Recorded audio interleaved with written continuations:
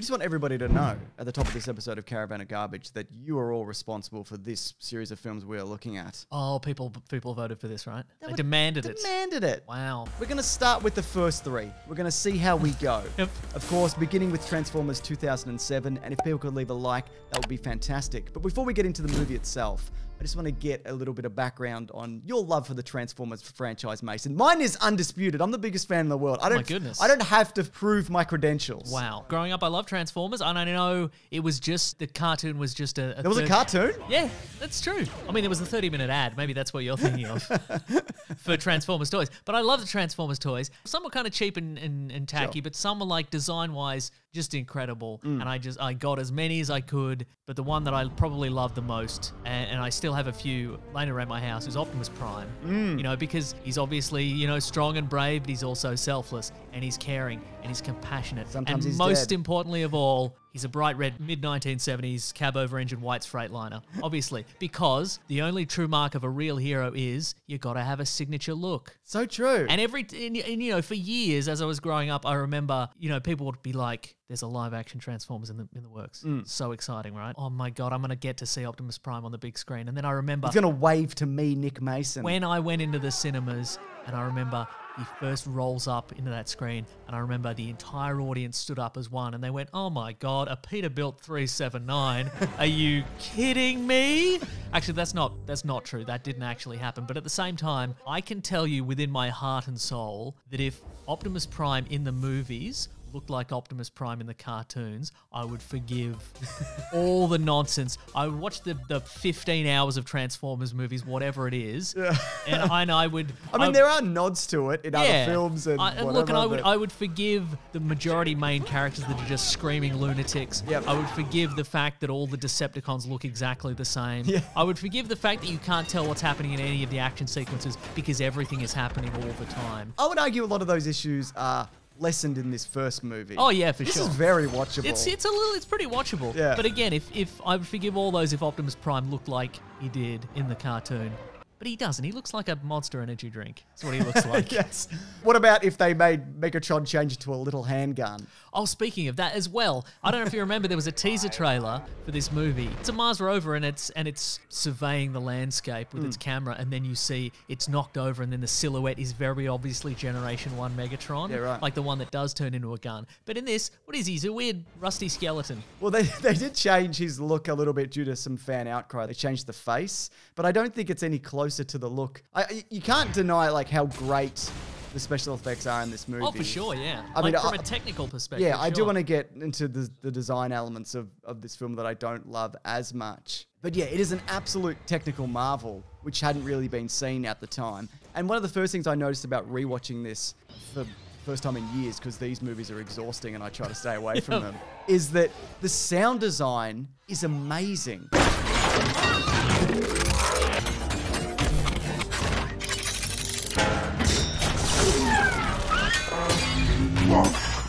It's so, like the clinking and the clanking and the way that they work in the original sounds from the 80s TV show, sure. you know, and all those But kinds there's of also things. so much of it. But again, I There's think that's... never a quiet moment But in I this think movie. that's something that kind of isn't so bad in this one. But you know that idea when, at the start, when that helicopter rolls in and they're like, what kind of helicopter That's a great is this? action sequence. It's fantastic. And when it transforms and you get that original sound, it just starts mowing people down. It's so good. Yeah, if only the rest of the movie were like that, but it's not. And I also like some of the little changes that they made, like they've got a little holographic pilot or driver in the vehicles, you know what I mean? yeah. I'm sure that's something that's probably happened in various incarnations. Sometimes it's a Yeah. hologram, sometimes it's like a pop-up, like Yes, a crash right. dummy man Yeah. that comes out of the seat. Like from Men in Black 3, that movie I don't think you've seen. No. Might have been 2. I guess we can talk human characters because that is the majority of this film. Yep. So Shia LaBeouf, he's a teenage boy. Yep. He's as golden as the day is long. He just wants a car and a girlfriend. Why have you opened by talking about the sidekick and not the main character, Megan Fox's Michaela Baines? It is kind of baffling that she's not the main character. She's like capable and skilled, Yep. and she's got like a character arc and a backstory that is something because she had a dad in prison and that's how she learned her skills. She's fitter, I think. She's definitely fitter. She could outrun him. She makes the choice at the end to be like, we're going back into the battle kind of thing. The movie should be called Michaela Baines and her sweaty, flailing sidekick. Well, there's the thing about a lot of these Transformer movies. And Bumblebee is the exception also to a lot of yeah, things for we talk sure. about, Yeah. including the Optimus Prime problem that you have. But there's three main characters in these movies. There's stoic military guy. Yep. There's stuttering, insufferable idiot. And that's a lot of people. Yes. And then there's chicks. Like, Oh, that's yeah. kind of the breakdown. You know what I mean? Yeah. And I feel like in a lot of situations, maybe even Michael Bay wanted, chicks to be the main character. Sure. But he felt like, well, it's a movie about cars and it's about guns and shooting or whatever. So And boys loves Transformers. and people won't be able to accept that. So I'll just shunt her off to the side. Yeah. And then I'll just make some idiot the main character. And eventually, like, she does leave the series, which we will talk about in a later movies, the story behind that. But on the whole, I still find this one, there's a bit too much going on. It's too long, I feel. Oh, yeah. For the things going on. And yet, aside from Bumblebee, it's the shortest of the Transformers movies. Baffling. Isn't it though, right? Because you've got the Scorpion chases Tad Hamilton and his friends through the desert, which, by the way, I think would make a great movie by itself. Being stalked by a Decepticon through the desert. Like Pitch Black-esque. Like Predator style. Yeah, for exactly. Sure. Uh-huh. You've got kind of Shia LaBeouf dicking around looking for glasses and getting wrapped up in this plot. And being pursued by John Turturro. Yeah, that's right. And then you've got kind of boring government hacking satellite crap, where you're just looking at feeds of signals and shots of planes taking off and flying through the air and mainframes and all this kind of shit. This like sweeping shots of the military. Take that out, please. Oh, 100%. Of those three, that one should go. But here's the thing, though. It can't go because Michael Bay gets all his military equipment for free if he does some military promotion. So, well, that's right. Exactly. But you can't get rid of the cars because you get free. Yeah. Apparently, they got 200 free cars. Yeah, in this movie from General Motors. Yeah, that's exactly it. And they trashed a lot of them. Anything that's not considered an army drill, which they use for this movie, he pays for all the ammunition and the explosions and all the fuel and all that kind of stuff. So yeah. So if you thinking your US tax dollars are going to waste, I mean they are, but just not for this. Sure. Bumblebee, obviously in the cartoons he was always a Volkswagen. In this he's a Camaro. I saw an interview with Michael Bay where he's like, he will never be a bug. It'll look like Herbie the Love Bug. I'll shoot myself before I make him a bug. I was just going to say Herbie, like, who remembers Herbie? Nobody. Well, when was Herbie fully loaded? Maybe it was the previous year. I don't know. But that's not the reason. It's the reason is General Motors gave you all the free cars. Yeah, absolutely. And the reason that was given for Optimus Prime not looking like he did in the cartoons is because apparently they wanted to make Optimus Prime the largest and most imposing Autobot. Yes. And the 10,108 moving parts. Oh my goodness, that's too many. And the reason that he couldn't transform into the cartoon classic model is because that would mean the robot version of him was too small, so they needed a bigger truck. Sure. And he was apparently on record as saying, we're not going to do anything dumb like size changing in this movie. Which makes a lot of sense, except when you consider that the whole plot device of this movie is like a cube the size of a house that shrinks down to the size that a flailing man... Of an American football. Exactly. So you can get a touchdown for America. And even then, maybe if you're like, well, the plot device can shrink, but nothing else can shrink. Just put his legs in the trailer then. Again, which you didn't give him. I will never give up on this. You could have made him 100 feet tall with that trailer. Right? Well, it's funny you should mention that because they wanted to make him bigger, and this was the difference. If they did the original design, he would have been 20 feet tall. With the changed design, he was 22 feet tall. Worth it. So you really feel it, don't you? Worth it to turn him into a Guy Fieri truck, absolutely. Yeah, that's You're 100% it, right. Who, by the way, he does a lot of great charity work. Seems like a Gets very a nice lot man. of flack. Hopefully he's not cancelled the week that this goes out. These designs, and again, this is a problem later on because they're much harder to distinguish. With their spindly crab faces, and they're just, I'm talking about Decepticons specifically, they're just grey monsters just kind of jaggedly running about. And it's difficult to determine in any given action sequence which ones have been destroyed, which ones are still left, where they are on the battlefield, because they all look the same, and they can all turn into anything. Yeah. Which is a difference from the cartoon where every Transformer was assigned a specific vehicle mode and they couldn't change out of that vehicle mode. Yeah. Whereas in this, if a Decepticon wants to be a tank and then become a police car and then become a helicopter, they can just do it. So oftentimes you're like, did that guy die or is he a different guy? That's a different guy. It was also confusing with the merch as well, and also the names of the characters in this, because they use some of the Constructicons, but then Devastator turns up in the next movie and those get destroyed in this. Also, apparently that fighter jet, which is taking out the fighter jets above the city, that's a pretty amazing sequence. It might not be Starscream.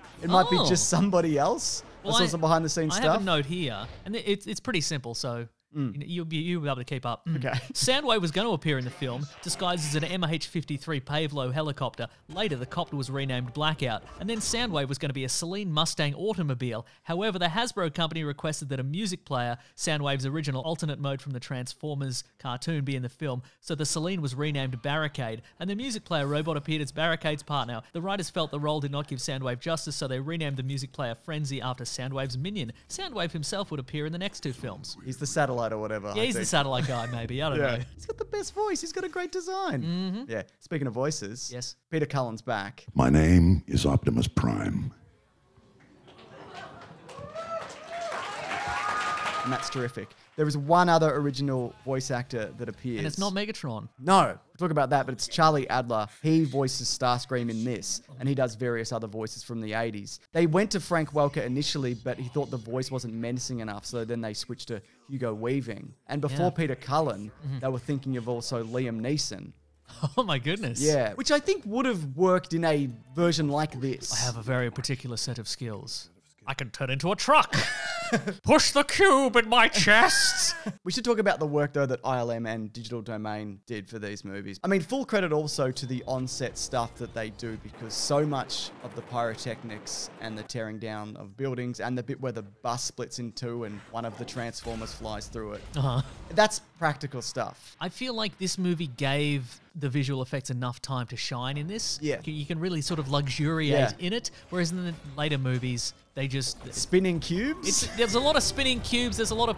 There's a huge amount of Transformers transforming off screen. Yeah. There's a portent for things to come earlier in this movie where Bumblebee's first transformation on Earth is off camera. Right, okay, But you get some more in later. But That's expensive. yeah, well, that's not what you want to waste money on in a Transformers movie, transforming effects. One thing that I just think drags way too long on in this movie, the extended hijinks and gags that go on. And I think a perfect example of that is where Shia LaBeouf comes home and he's going to be grounded because he's 3 minutes late. And the Autobots are kind of stumbling around the backyard. And then they're like, are you masturbating, Shia LaBeouf? And he's like, oh, mum. And Optimus Prime is outside like a dog's pissing on someone. Yeah, right, exactly. It's just lunacy. Yeah, they're pushing lamps over it. Yeah, there is one funny... You've been doing this for millions of years, Autobots. You've been fighting a war against the Decepticons for millions of years, and your whole deal is that you have this ultimate camouflage. Yeah. You've been designed and then evolved into this perfect system, and you're like, should we transform into the very common vehicles on this planet and park where they would normally be? No.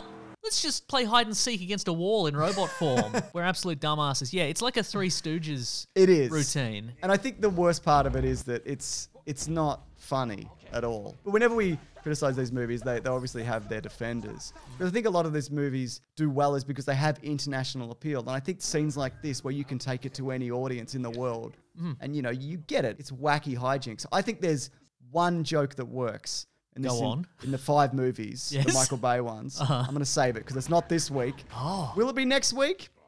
Yes, it's next week. This is very exciting. But All yeah, right. but every other joke just falls flat and it's just a stuttering idiot. Speaking of, Ben requested that he does a no Shia LaBeouf compilation. Oh, that's very exciting. We might do it weekly. Normally we make him do a very complex montage, but he's offered up himself this week. He's the Stockholm Syndrome has finally kicked in, and he's like, maybe I should make things difficult for myself. No, no, no, no! No, no, that, no. No, no, no, no. No, no, no, no, no, no, no, no, no, no. No, no, no, no, no, no, no, no, no, no! No, no, no, no, no, no! No, no, no. No, no, no, no, no, no, no, no, no, no, no, no, no, no, yeah, no, no, it's no, no, no, no, oh, no, no, no, no, no, Dad, no, no, no, no, no. Yeah, I think the downward slide of this movie starts as soon as the Transformers start talking. Yeah, maybe. And they introduce themselves with a single line that proves that they've got a cool personality. Yuck. Speaking of, though, one thing that wears thin for me incredibly quickly is Bumblebee talking through the radio. Yeah. Because I know about you, and it is more of a problem in later movies, but I can't follow what he's saying easily. It's like, because it's all cut up in snippets, and I just, for the life of me, why did they keep this thing that they also fix at the end of this movie? And then bring it back, And then I know they explain it away again in the next movie, but there's also There's later again explanations for it in movies more down the line. We wanted to sell more toys. That's what they say, actual line from the movie. To their credit for the Bumblebee design, that look, in robot form at least, has been adopted a lot of places and I think has become, for a lot of people, the definitive look of that character. Yeah, absolutely. I don't think it's a terrible design. But here's the thing. Could you draw any of the other ones from memory? What I could do, Yes. I could take a pile of sticks and I could spray paint them silver and then break them all up and drop them in a pile. Perfect. And that would work, wouldn't it? Nice. I also think it's very strange that this movie ends with the two lead characters just making out on Bumblebee, who's a sentient creature. He's not like a horse where he doesn't know what's going on. Right. He knows what's going on because he's trying to get him a date or something. Yep. My problem with this movie is... Yes, go on. I'm seeing a lot of the seeds for the things that I hate in these Oh, movies yes. that are then expanded upon in future installments. A man is Peter Pan by a robot. Yes, that's right. An award-winning actor is Peter Pan by a robot. And look, I know a lot of people give J.J. Abrams flack for using lens flares. This is lens flare city, mate. Oh, this yeah. one. But look, I know what you're thinking, and I know the viewers are also thinking this, right? Because often we'll put in a segment on trivia. Oh, yes. We've pulled back on that a little bit because if we don't name every bit of trivia, we get harassed. But you might be thinking, what happened to Trent DeMarco? I'm personally thinking, who's Trent DeMarco? Trent DeMarco, this is from his Wikipedia page. Trent DeMarco is the stereotypical jock. He's on the football team, brackets tight end, Don't mind if I do. has big arms and washboard abs, Oh, hello. has a sweet ride, has a smoking hot girlfriend, and hates nerds. This guy's, he speaks to me, you know what I mean? If there's any character in this movie that I relate to the most, it's Trent DeMarco. Isn't it this Mountain Dew vending machine that comes to life? Surely that would be your point of view character. Some of that, all that spindly little creep. But the character also appears in the movie Friday the 13th, the reboot in 2009, and is killed by Jason Voorhees. Meaning, technically, that movie is set within the Transformers-averse. Oh my god. That's right. The Transformers-averse shared universe has more connections than you may think upon first glance. Oh my goodness. Got any other stuff you want to say? We didn't really talk about Bernie Mac, RIP, as the great You know what? used car Actually- salesman. Then there's two good jokes, because Yep. he does a bust your head with a rock joke. He threatens his wife, yeah. Don't be like that. If I had a rock, I'll bust your head, bitch. I think it's his mum or grandma. yeah, okay, whatever. right. Uh-huh. And we didn't really mention Australia's own Rachel Taylor Yes. as one of the three teen hacker team. Sure. But honestly, that's part of the thing you could have cut out. Anyways, we'll be back next week for Transformers 2 Revenge of the Fallen, a movie I've seen once, but remember being excruciating. Yeah, spoiler alert, it's definitely the worst one. It's not the weirdest one, No. but it's the worst one. Yeah, so we'll be back for that. I'm not looking forward to it, if I'm honest. I kind of am because I have not seen it since cinemas. Well, I swore off rewatching any of these after that one. So, and they've dragged me back in. So look, subscribe and come back next week if you do want to see that, because there's videos here all the goddamn time. And if you want these early, in addition to the extended versions of this, you can actually go to bigsandwich.co. We've got a service there. If you want to sign up, every week you'll get them early. And you'll love it, maybe. And bonus podcasts and other things. Other early videos. Movie commentaries. That's right. By us, specifically. Yes. So I don't know. Maybe I should have Sorry left if you're that bit out. expecting, Michael Bay or something to Yeah, just be us. He's busy. All right, we'll see you guys next week for more Transformers. Grab that jammy, guys. We'll see you then. It's not a good idea. That's the best idea. Best idea anyone's ever had.